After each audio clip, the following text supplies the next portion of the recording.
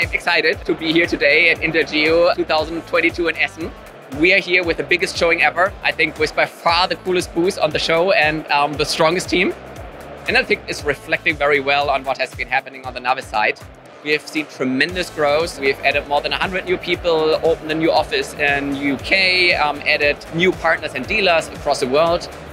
And that is, of course, on the back of huge interest and demand in dynamic and mobile mapping. And what we are seeing is that the technology is moving from something that's used for special projects to becoming the centerpiece of our customers' reality capture efforts. Then, of course, being complemented by drone scanning, TLS scanning. And of course, that's only possible because the whole technology is more and more driven by cloud processing, speeding up workflows, adding new capabilities faster than it was ever possible. And we're seeing very broad adoption of that as well, changing mindset towards cloud-based data processing and usage. We have now installations with millions of square meters and 10,000s of active users. And we've seen another big trend that the data is more and more funneled into all kinds of other applications.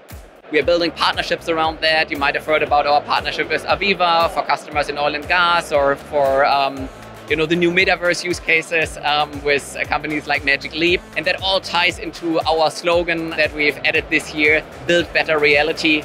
So on the interplay of the physical reality and the digital reality, where dynamic scanning is really helping, connecting and bridging these two worlds.